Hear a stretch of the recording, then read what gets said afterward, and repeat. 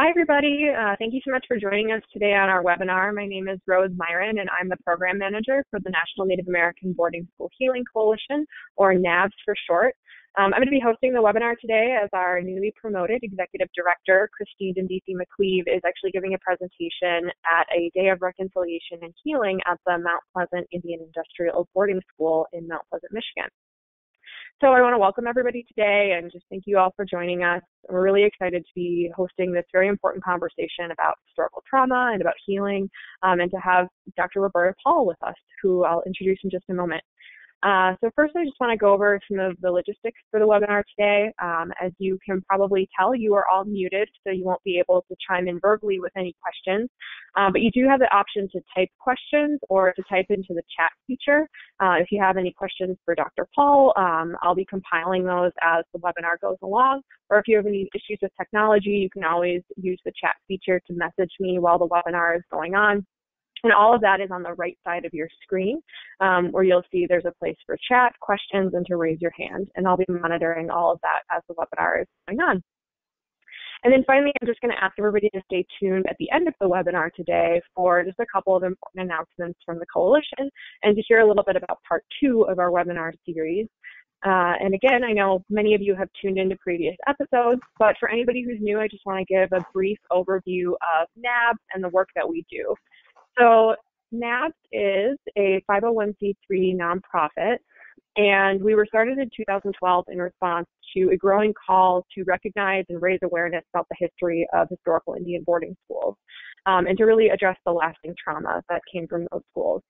Today, we're a coalition organization of both Native and non-Native individuals and organizational members, but our board of directors and our executive staff is 100% Native American. Our programs focus on education, advocacy, and healing around the history and the impacts of boarding schools, and these webinars are really a part of our educational efforts and our goal to raise awareness and educate the public about this important topic. The vision of NABS is Indigenous cultural sovereignty, and that really guides this work. And our mission is to lead the pursuit of understanding and addressing the ongoing trauma that was created by the U.S. Indian boarding school policy. So without further ado, I want to introduce our speaker for today, Dr. Roberta Paul.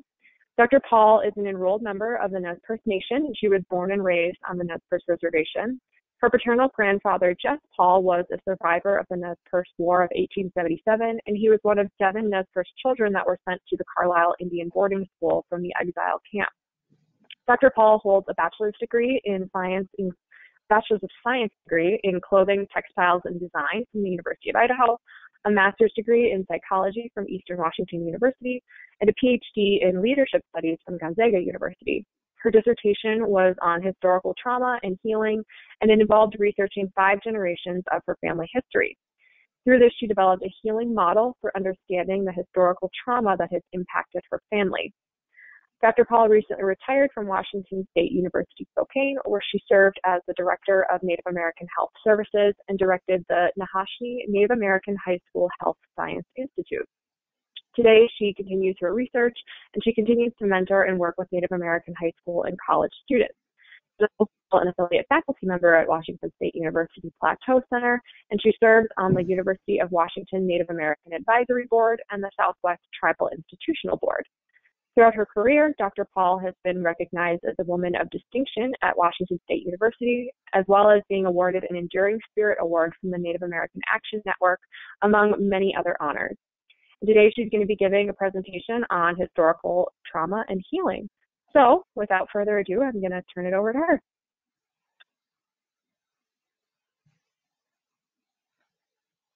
Okay, Dr. Paul, you can go ahead and share your screen. Show my screen. Okay, I clicked on it. There it goes. All right. Tatsumi, good morning, everyone. I'm so honored to be here, and I also want to pay homage to, this is D-Day of 75-year anniversary. So I want to recognize those survivors and also the war effort that we had. So today I'm going to be talking about historical trauma and the boarding school experience. So this is one aspect of boarding school and trauma. And again, I'm Robbie Paul, and my Indian name is Tulikawisama, Woman of the Forest. And I'm just going to, give you a brief didactics of historical trauma, so those who've not had this or not familiar can understand. So historical trauma is unresolved grief. It's cumulative in that there is collective compounding and second wounding over time, both over a lifespan and across generations. So traumas kind of build up on each self, and I will show that example as I talk today.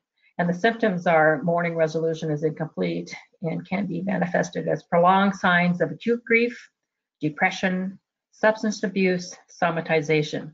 And my family have all experienced every one of these. And so we're still in the process of healing and understanding, but we are on the healing path. And the trauma responses are the constellation of features in reaction to a traumatic event or a series of events has been called the trauma response, and encompasses symptomatology such war neurosis, post-traumatic stress disorder, and psychic trauma. So these, it's multi-level, the historical trauma syndrome. So it's very complex, but you can get through it and understand it.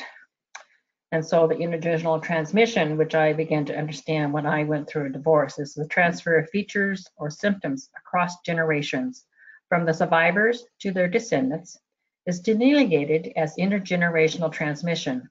This nomenclature appears principally in the trauma and Jewish Holocaust literature, but now more and more of our Native researchers are adding it to our body of Native American researchers and in there. So what contributed to our historical trauma and passing it on is the conspiracy of silence. So the transmission of unresolved grief happens with the first generation who experiences the trauma. So they either do not share the story of the trauma because it's so awful they just can't, or they share only bits and pieces are shared. So not a complete picture is known, but the children are aware of the omnipresent feeling that is left. And that happened several times in my family history, thus leaving the children of the survivors having absorbed the omnipresent feelings and unspoken grief. So for me, it was when I went through my divorce, I began to heal from my divorce. I understood, the anniversary dates of going through, your first date and things like that. But then as that went away, I began to feel, there were other times I felt depressed during the year, and I couldn't figure out, well, why do I feel depressed still? And that led me to go look at my family history. And I began to realize that lined up with the Nez War, there were certain times that I felt depressed, and other family events in my family that left those icky feelings that you had certain times of the year. So that began to line that up. So understanding your family history and going through that helps, undo the conspiracy of silence. So the children of survivors, they'll still manifest the Holocaust behaviors of those who experienced it first. And the anniversaries of their trauma will experience painful bewilderment, but do not understand. So that's where I felt I didn't understand why I felt so depressed certain times of the year. And it really lined up with what I found to be the Nez War and things like that. And I'll share more of that as I go through. So storytelling, I believe storytelling is one of the aspects of learning how to heal and how to find your story. But story is very important, and it's very, very cultural for us to tell our story. Even though we were told not to know our culture, we still need to tell our stories. So the Native American author N. Scott Momaday says, storytelling is an act by which man strives to realize his or her capacity for wonder and delight.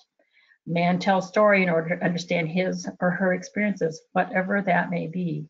So I just firmly believe that storytelling is really important, and finding your story does help heal. So the power of storytelling, it is very powerful to discover self, how our lived experiences contributed to the conspiracy of sciences. Yes, it just happened in my family. I asked my dad sometimes, would grandfather ever talk about the Nez War? And dad says no, but those feelings still got passed on, even though they weren't spoken about, but he experienced a lot of trauma in that war and also boarding school. So I'll share that more. The process of storytelling can be the beginning of healing. But as tell the story, must listen to what I am saying, because listening to the ancestors by using my voice.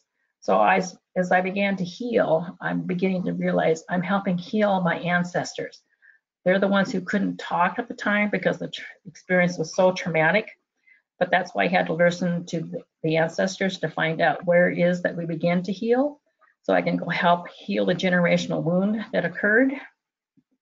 And I began to understand that and realize this through a saying that I heard at a Healing Our Wound Experience conferences that Chief Burke said. He says, you have to listen to learn and learn to listen. This is an aspect that I've really learned and to understand. My father used to tell me when we were growing up that he can listen to the birds sing and predict how the weather would be. And I says, well, how did you do that, Dad? Well, he says, I have a strong Waiakan. A strong Waiakan is our spirit guide. And I'd ask Dad, well, how do you get your strong Waiakan? Well, it's Vision Quest. And well, how do you do that in Vision Quest? Well, you have to listen. You have to learn to listen and listen to learn. And he said this to me. He says, you have to listen so carefully that you can hear a bird take a drink of water on the other side of the mountain. Now that was deep listening. I've learned to practice that. I'm not perfect at it, but it is hard to become so quiet that you can hear ants crawling on you, your birds singing on the other side of the mountain. But that was part of the healing journey for me, was to go actually lay on the earth, because that's very part of the healing, and to learn to listen and listen to the ancestors who are coming to you to know where they want to begin to heal. They want their story told. And that's the intergenerational trauma that we need to help heal. So how do you begin to heal the unresolved grief? What cannot be talked about can also not be put to rest. If it is not, the wounds continue to fester from generation to generation. And that has been proved time and time again. What doesn't get talked about will just fester and become the elephant in the room and gets passed on from generation to generation. It can be scary to confront those monsters, but you can do it. I'm here to say that yes, that can happen, but understand those wounds. You got to understand the wound before you can heal it, but you got to identify the wound in the generation that it occurred. So the story of the boarding school. This is where I'm going to begin, because we have 3 generations in our family history of the boarding school. The legacy of boarding schools is one aspect of historical trauma. The story has been told in bits and pieces, and the recognition of how the assimilation process affected Native American students is now being made aware. The beginning of healing and understanding the effects has begun. We're just in the beginning stages, and I hope as we tell our story more, that more can come and join us and help heal. So that's what the Healing Coalition of the National Native Boarding School is to help heal. So begin with Carlisle. It was the very first government Indian boarding school. It was created in 1879 to 1918 in Carlisle, Pennsylvania. It is now a U.S. Army War College. And you have to get permission to go on there, but I've been there many times. And I'm going to begin on my story because just prior to the boarding school for our people was the Nez Perce War. This is my great-grandfather's 7 days whipping, Watat Oinot Lahenne.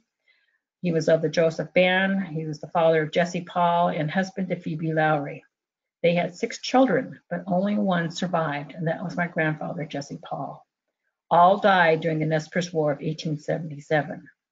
We are not sure where or when 7 Days Whipping dies. Either he died on the trail or died in exile, but we can't find a record of where he is at. But I see him and I see his spirit, and knowing it is time to heal. And this is his wife, Phoebe. This picture was taken about 1890, but I look at that picture and I see a woman who is not defeated. She has given me much strength. I encourage you to look at your photos if you have old photos, because they will speak to you. She is the wife of 7 Days Whipping and the mother of Jesse Paul. She was born about 1838 and died in 1918. She witnesses the deaths of 5 of her children and her husband.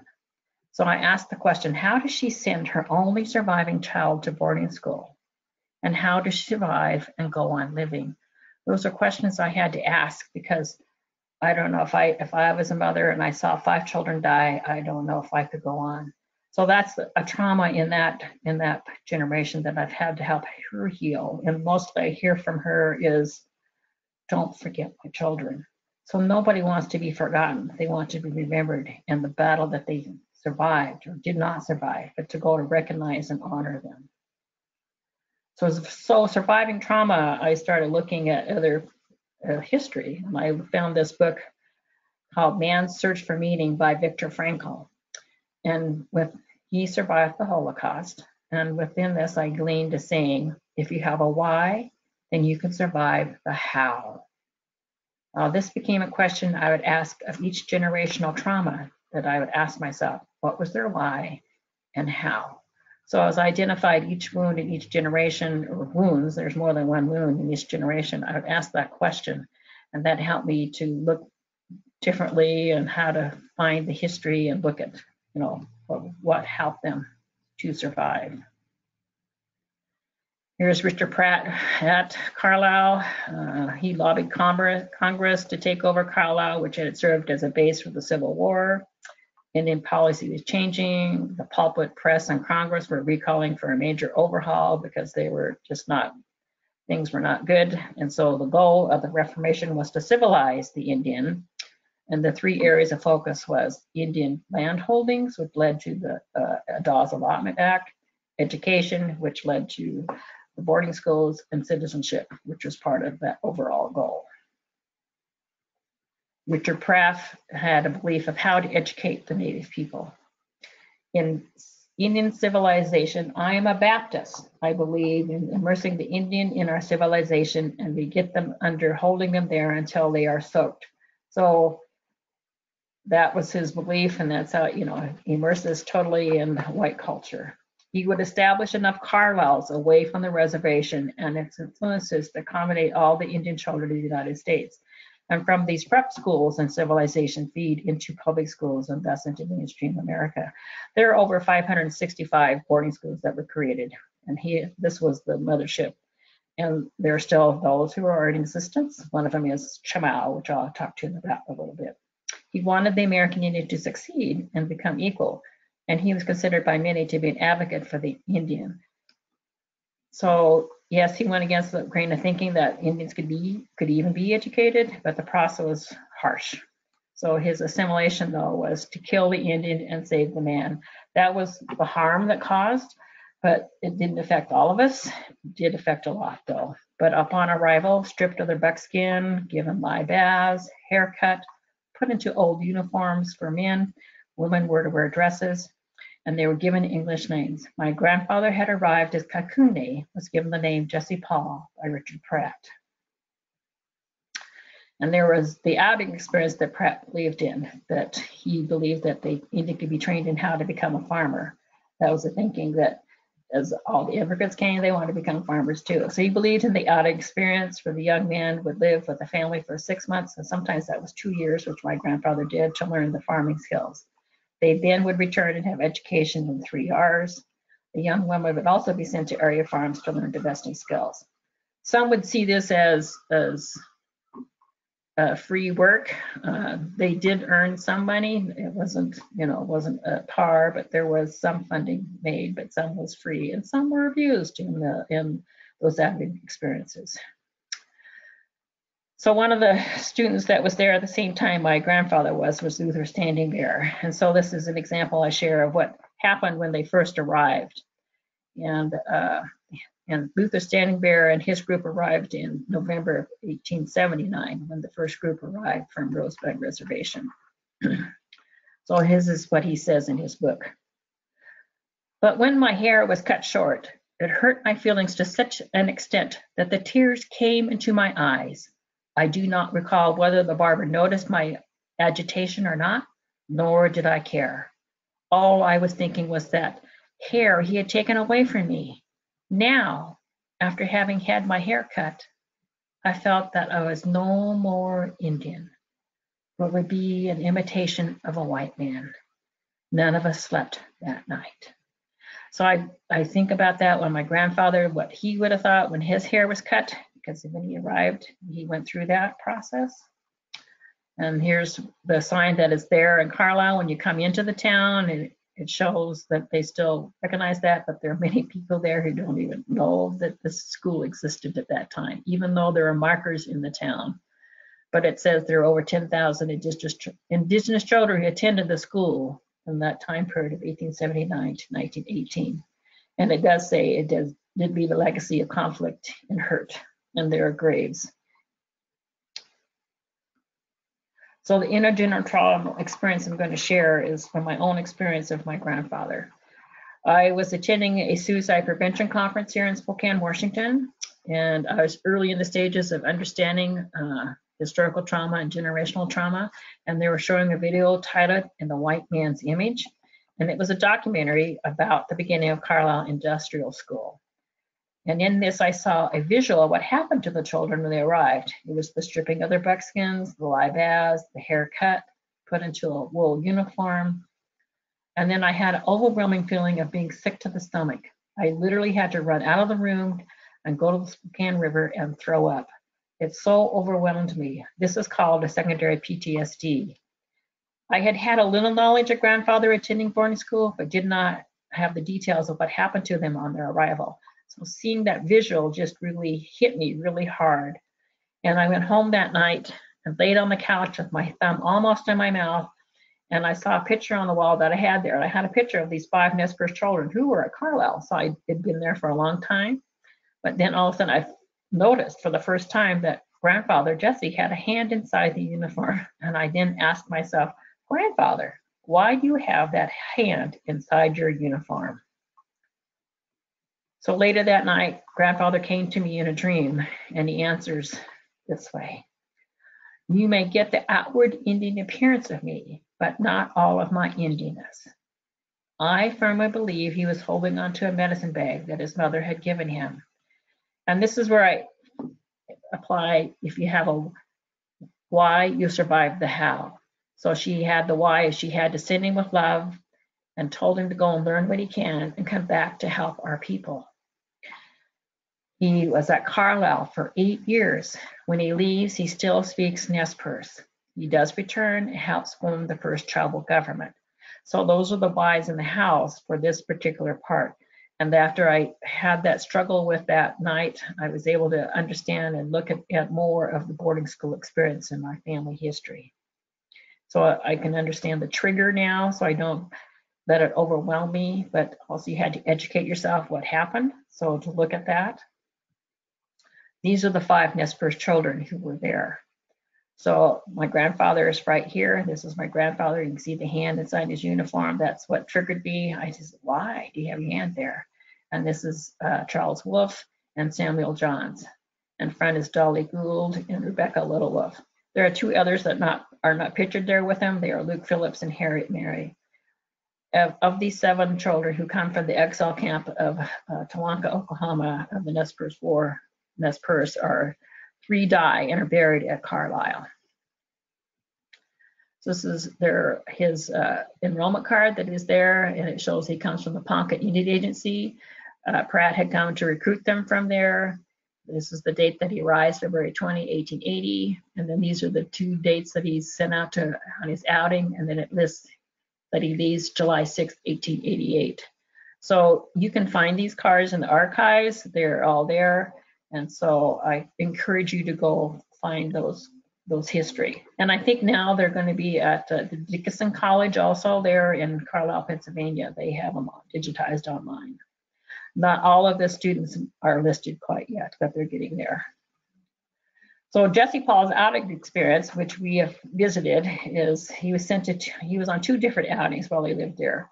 He was sent to the Abdon Longshore Farm in Bucks County, Pennsylvania, and we have found this farm, and then they are still in existence. And so he goes on April 16th, 1884 to September 6th, 1886. So he's there at age 14 and leaves at age 16. So he's there just about 2 years, a little over 2 years. Comes back and learns more skills at Carlisle, and then goes for a second outing and is there for 5 months there, from March to September, and he's age 17. And then the next year he will get to come home. This is the largest picture that I saw, and I've had this, and I've taken a microscope to look, not a microscope, a magnifying glass to go look for him. And I think I found him right here in the second row. That's my grandfather. So this is the picture taken. I as a family, we have gone to Carlisle to walk the grounds, to kind of feel where he would have been. What did he see on the streets? They were all, lots of people. The streets were all brick. They went to churches. I'm sure grandfather went to the First Presbyterian Church because he was Presbyterian, because the missionaries came to us from there. And Pratt was a Presbyterian, and he took his Indian children, what he called his Indian children, to the Presbyterian churches there. And so there's a town square in Carlisle where there's Episcopalian church, a Presbyterian church, the courthouse, and the another government building, county building. And so my grandfather was there. This is their dorm. I didn't find grandfather in this one. It's not clear enough for me to see, but he would have been in this, probably down here in one of these littler guys. He was age 10 when he arrives. And here he is when they're about to graduate. There he is in the back there. I do have the list of the names of all the others who were there with him. I did not post this on this slideshow, but if somebody you can ask me that later and I can send it to you later. This is a government document, and you can find it in the archives in Washington, D.C. But this is grandfather Jesse here when he was ready to leave in 1888. Here I am at the Carlisle Cemetery, which is very important for me to go visit the graves and pay homage to those who are buried there. This gravesite has been moved twice, so not all grave markers match the body that's in. There are some are totally unidentified, but I did visit and I wanted to pay homage to those. So this is Rebecca Littlewolf, who died 5 years after arriving. This is Luke Phillips, who died just a couple months before he was going to go home. And then Samuel Johns. And sometimes they just didn't, that's obviously not how you spell Nez Perce, but they had different spellings. Nobody was very sure about how they spelled anything back then. They just kind of guessed. So after they left Carlisle, all the students did get a trunk. And this is the trunk that my grandfather had that came home with him. And we still have it. And in this family story, we know that he shipped this trunk to my father after his wife and 6 children die. And so, but this contains a lot of the family history that I was able to discover and understand our family history. If he had not saved that, I would not know as much as I do today. In this trunk were beaded gloves, beaded bags, and other things. And then he comes back and he marries the daughter of this couple. Jane is the daughter of Chief Utzon Malacan. And Chief Utzon Malacan greets Wilson Clark, and she's also baptized by the first missionary who came to us, Henry S. Spalding, in 1838. So finding our story and understanding that has helped our family to understand our own family history. Before I started looking at this, we didn't know, we just kind of muddled along. And then, but Homer and Lydia, the children of these two, went to Chemawa, and they arrived in 1883 at Chemawa and come home either 1887 or 1888. So, but first, the 1883 date, they would have been at Pacific Grove, because that was the first Chemawa, and then 1885 they went to Chemawa. And these early records are not there. Here she is in about 1888. Here she is in the back row. I just grieve at how unhappy these children look. We've enlarged this one, so this is my grandmother, Lydia. These are their cards that have been built, but these are done afterwards because the early records were destroyed in a fire, but they had some records somewhere because they now know that she's Mrs. Paul. So, but they arrived in 1883. And these cards are at the archives in Seattle, so you can find those there if you want to go find your ancestors there. So Jesse and Lydia, they marry in 1893. Jesse comes back from Carlisle and he helps survey the land with Alice Fletcher for the Dawes Allotment Act and chooses land on the Camas Prairie in Idaho. Together they start the Paul Ranch, and it's still in our family today. So yes, Jesse, those skills he learned as a farmer, he helped with becoming a farmer. They had 11 children, 2 died in infancy, 6 died of diseases as young adults, and only 3 boys lived to adulthood to marry and have children. One of those was my father, Jesse, my father, Titus James Paul. The deaths of the 6 children is another layer of family trauma that we have begun to heal. So you can see how the trauma of a war, the trauma of exile, the trauma of boarding school, and then the trauma of family life. That's a lot of trauma for a family to shift through and understand, but you got to find your history to know where you begin to heal. So I'm going to go back to grandmother Lydia, who attended Chamala, and these are the autograph books that she had.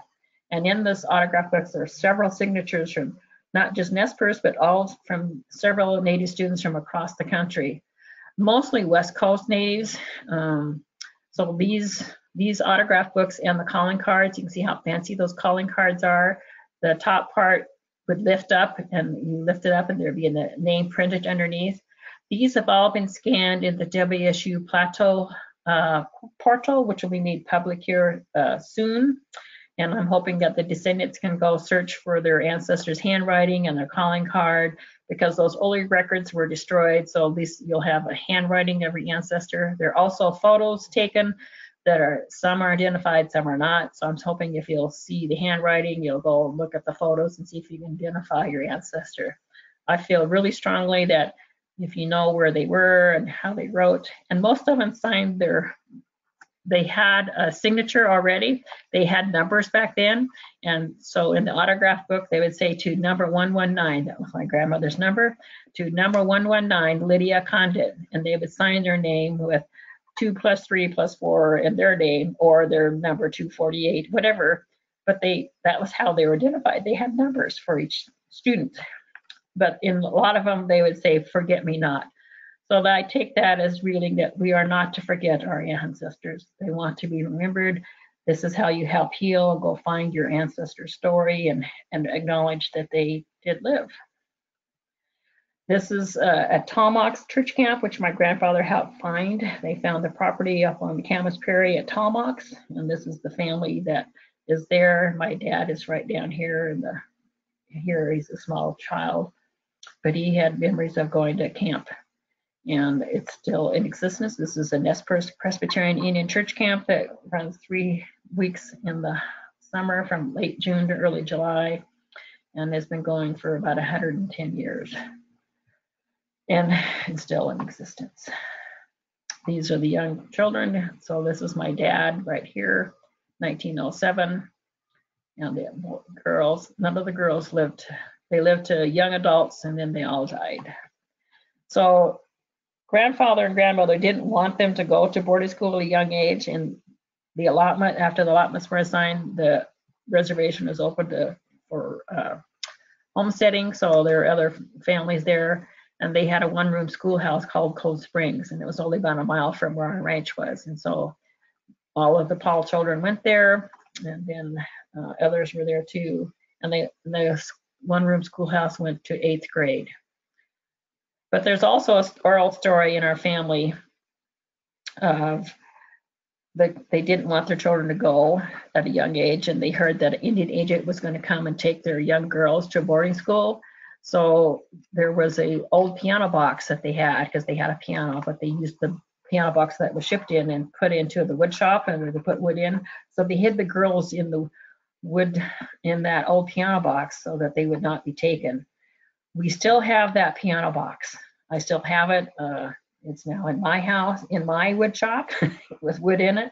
However, I'm going to have to undig it out, because I'm going to use it as part of the exhibit. I'm hosting an exhibit at WSU on the boarding school experience of the Paul family. And so that piano box will be there as part of the exhibit.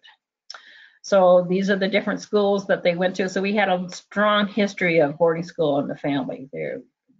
Some of the boys went to Cushman, and when grandfather and grandmother knew that they needed to go get more education, it was the thinking of the time and the teens. And so one night they're sitting around the table, and they says, okay, we need to decide where you want to go to school. So they went around the table, and some said Cushman, some said Chamala. And then when it got to my dad said, as far away as possible. And I just kind of laughed at that when he when I did the interview with him, and he says, were you serious about that or were you joking? He says, no, I wanted to go experience the world. So he chose to go there, but he was age 14 when he went. So there's a difference between being forced to go to boarding school or choosing to go. So yes, he chose to go to Chilocco, and he was there for 5 years. So the other children, these are the ones who went to Chemawa, Esther, Rose, and Alexander. These are you can find all these records at the archives in Seattle, at the Sandpoint Archives in Seattle. They're all there, you can find. And here's Chilocco. This is where my dad went. He arrived in September 1922. This is the entrance to Chilocco.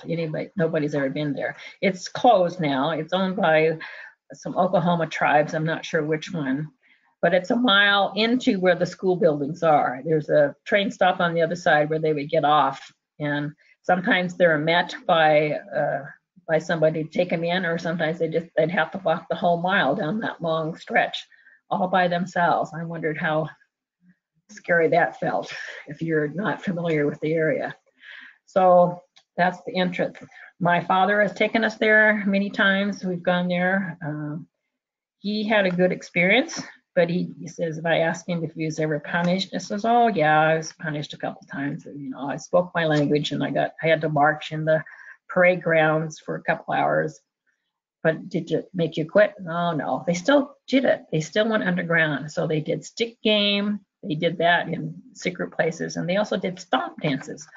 And it says, well, were you punished for that? Oh, a couple times, but not all the time.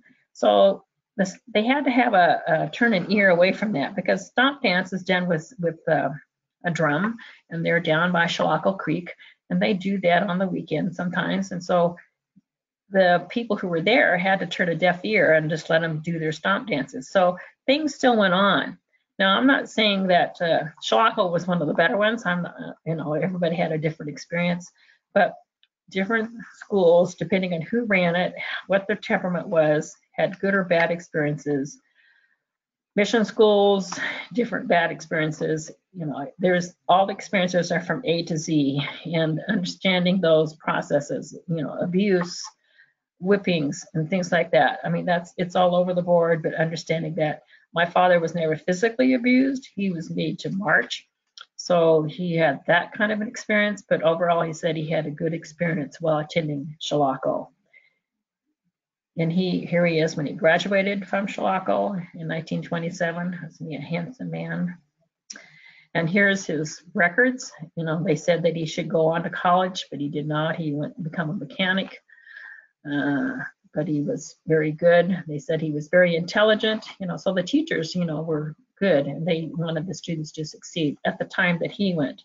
And his class was the first class to have a 4-year high school curriculum. So when he graduated in 1927, his was the first class to have that 4-year high school curriculum.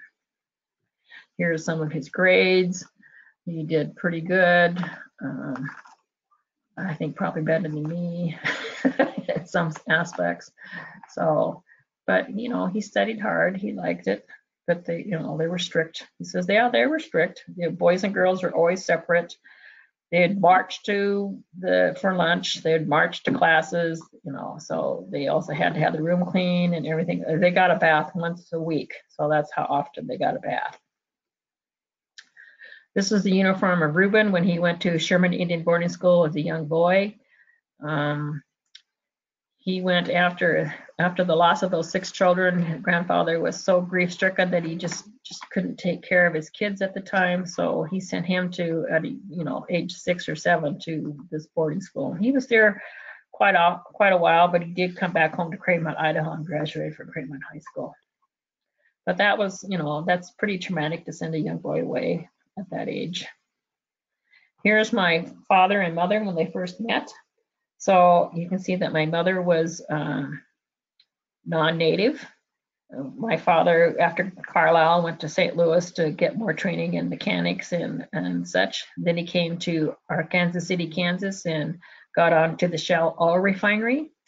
And he asked the foreman if he knew a place to go board. And so my grandmother happened to be running a boarding house at the time, Bessie Castor, and my mother was there.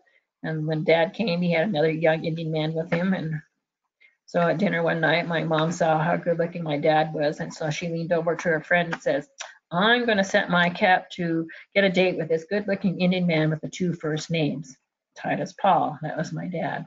So 2 weeks later, they went on a walk. I mean, this is 1929. There's no money to be had because of the Depression. And so 2 years later, they were married.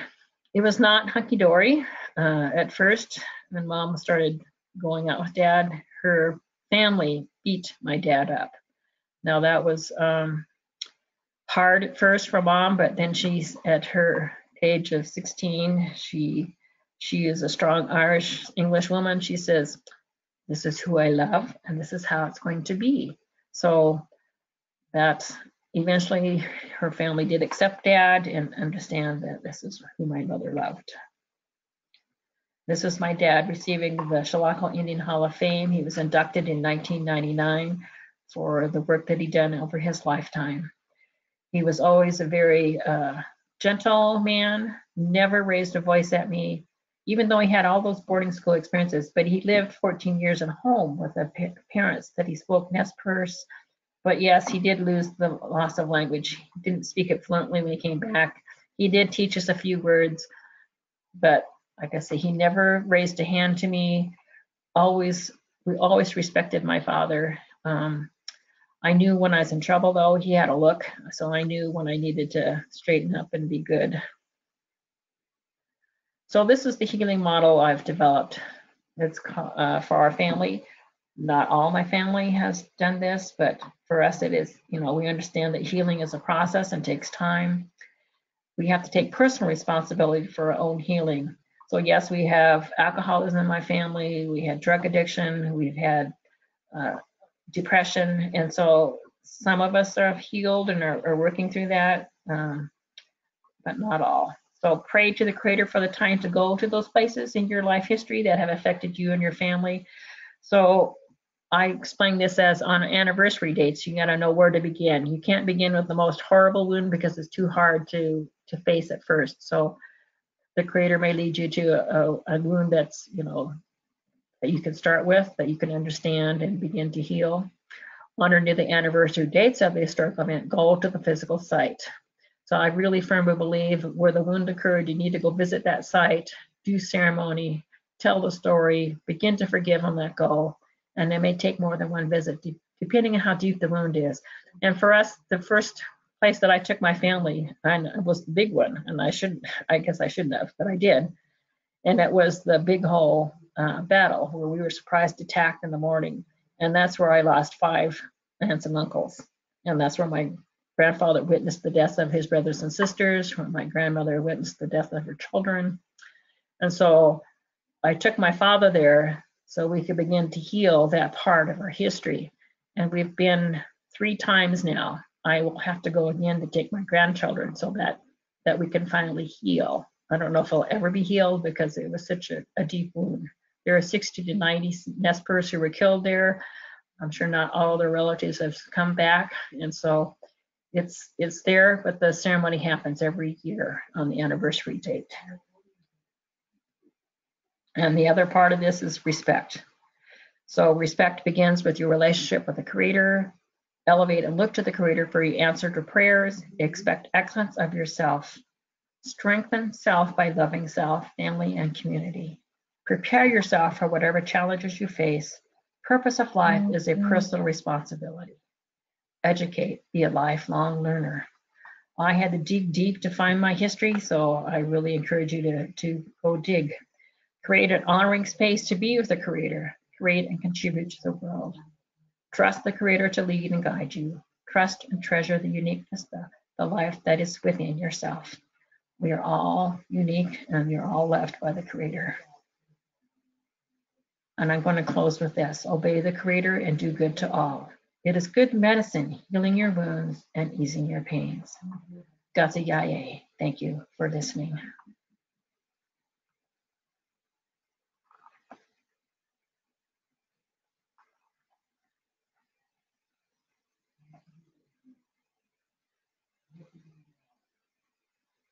So, Rose.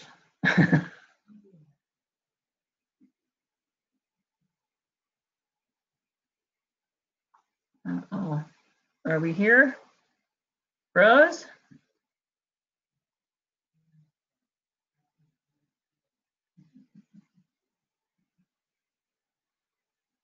Rose?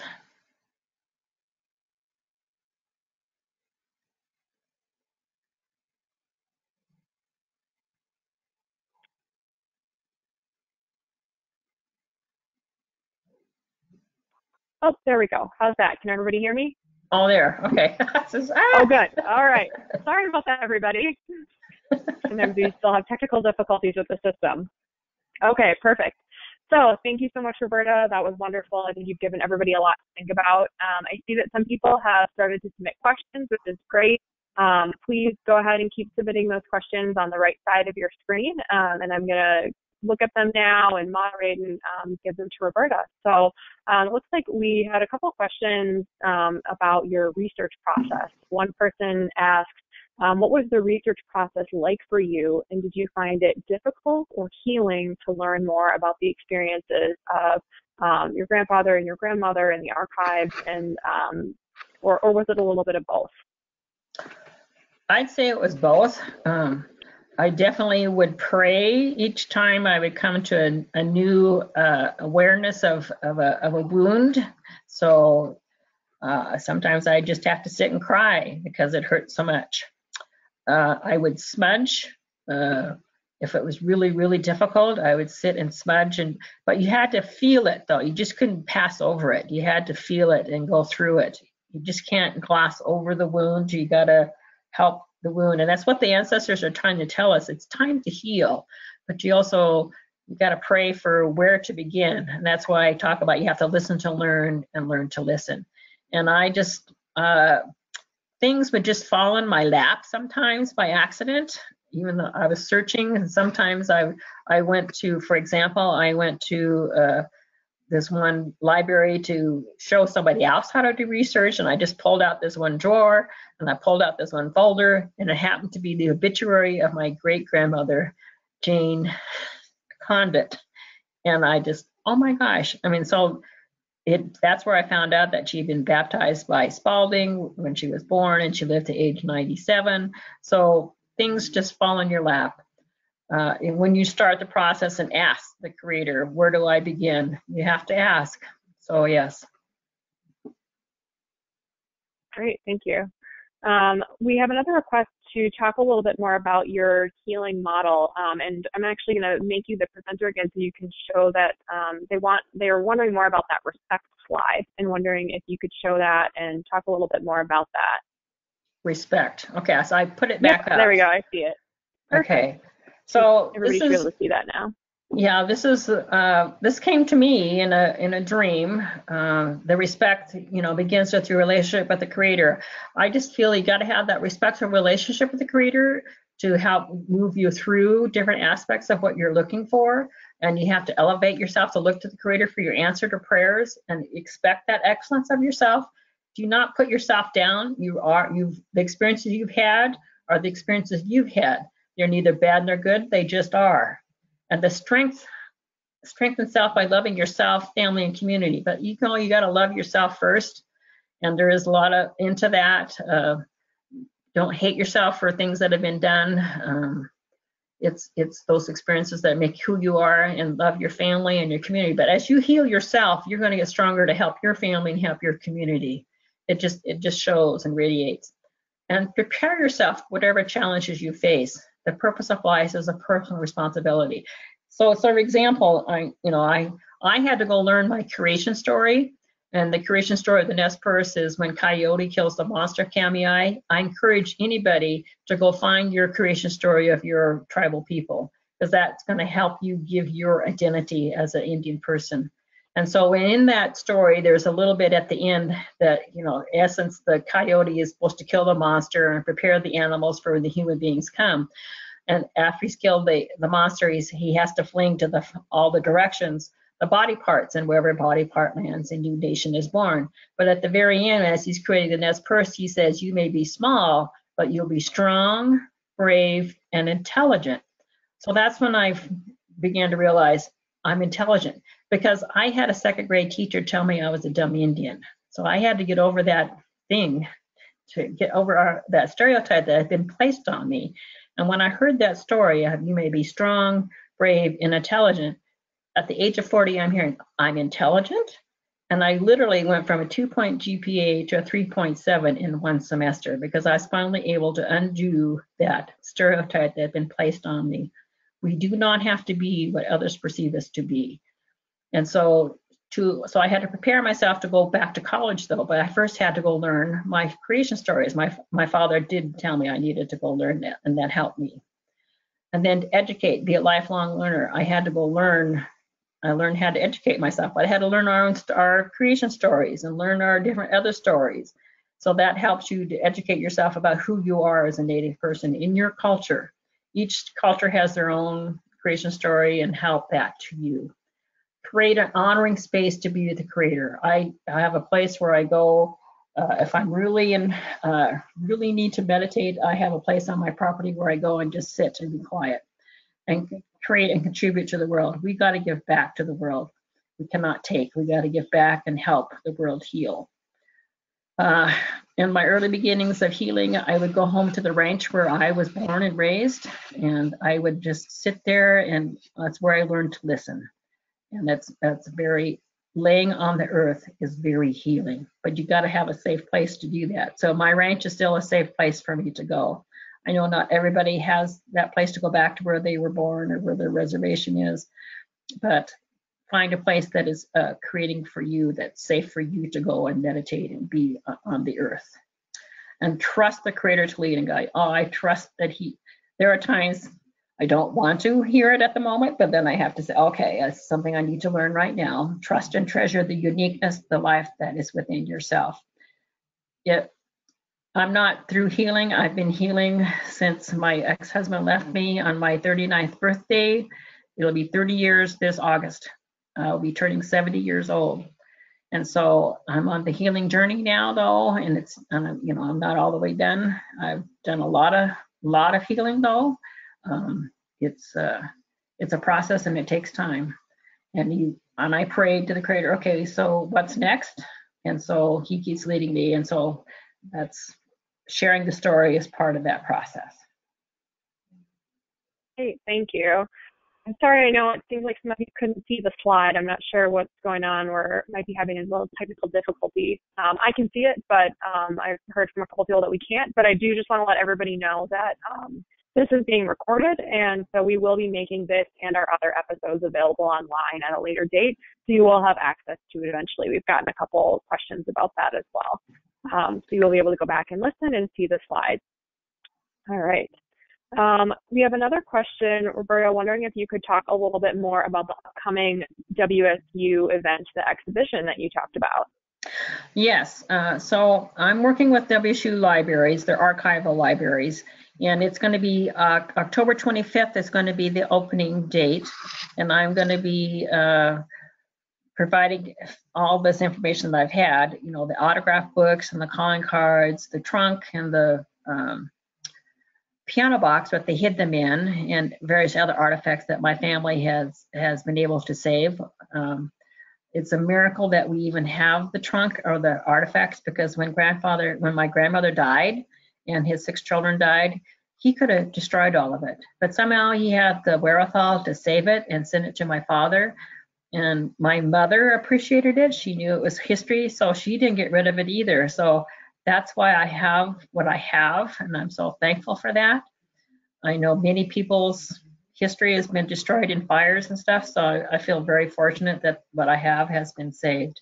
And so this exhibit will last about probably a couple months at WSU Pullman at the WSU Library in the archives in the downstairs. And we'll have an opening and a speaker series. So wonderful, thanks so much.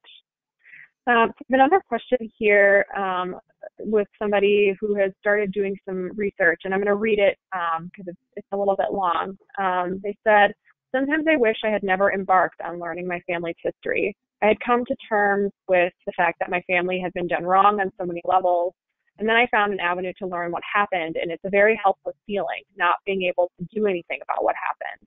Most of my elders have passed on, and I just don't know what to do with that grief that comes on so many levels and with learning the past. What do you suggest?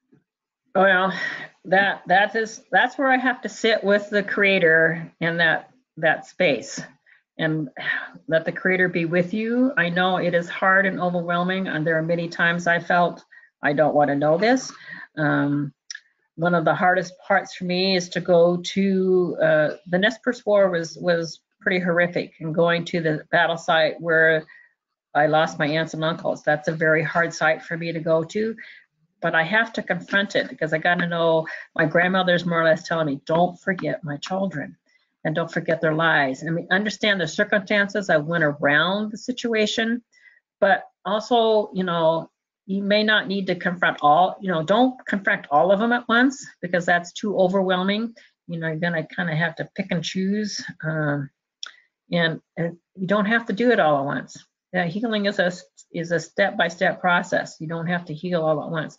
And so for me, I had to sit with the creator and with my father. When my father went to Big Hole, where that battle occurred, where our 5 aunts and uncles died, it was really hard to be there. But I know I'm honoring them. And I guess, what are you that you're trying to do? You're trying to honor your ancestors, even though they were wronged. But they don't want to be forgotten. This is where we need to tell the story so these atrocities do not happen again. And that's the process of decolonization, is helping us to tell the stories so we don't repeat. I know it seems like we're repeating again with what's going on down at the border, but we still need to keep at it. But know that you are loved. Know you don't have to heal everything. You may not heal everything in this generation. It may not be you, it may be somebody else. Great, thank you.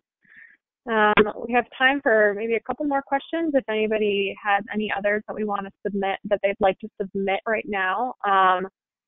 I've got one more from somebody who this is also kind of a follow-up to healing. And I know you just talked about this a little bit, but somebody who is at the very beginning of their healing journey. They're wondering, what suggestions do you have for people who are just starting their healing journey, and what would be maybe the first thing that you suggest they would do? Well, that's where I prayed. In the very beginning, I just started praying. I had going through the divorce, I realized there are as many things I needed to work on myself, because it takes 2 for a marriage to work and it takes 2 for a marriage to fail. So I read a lot of self-help books to help get my understanding of myself and understand where, my part in the failure of the marriage, and just take responsibility only for my part. We each had our part in that. So I read a lot of self-help books. Part of me, I had to deal with what I call the dance of anger with my mother. That's a book I read. Another book I read was that helped a lot was I'm forgetting, The Family Ties That Bind. That looks at the alcoholic families and their makeup, understanding that. And that, I forget the name of the author, but the name of the book is Family Ties That Bind. And he wrote a couple of other books too. And that was a very helpful book for me. So, and The Dance of Anger was another one. So I read self-help books to how to help myself. Well, what about me? Where's my failings? What did I do wrong in the marriage? So I first had to struggle with that first. And so it's kind of I went to support groups. I journaled. I journaled a lot. I also drew a lot. And I recommend that you draw with your non-dominant hand, because that's where your true feelings come out. Just draw. Don't feel you have to draw a perfect picture. This is not the purpose. It's just to draw. It could be abstract or whatever. It could be scribbles. And then write down and use colors. Use all kinds of colors. And then jot down on the back side kind of what you were feeling as you were drawing, and then date it, and then look at it 6 months later, and then go back and look at it in 4 different directions. So that's my early process, was doing that, was self-help books, journaling, drawing, and finding my space where I could just go meditate and be with the creator, and let the creator guide you as to what you need to do next. Great, thank you. All right, we've got 2 more questions. One is, can you share the website where we can find the autographed book pictures? Was that the Plateau People's website, Roberta? It's the Washington State University Plateau portal, but it is not up yet, so I can't share that quite yet.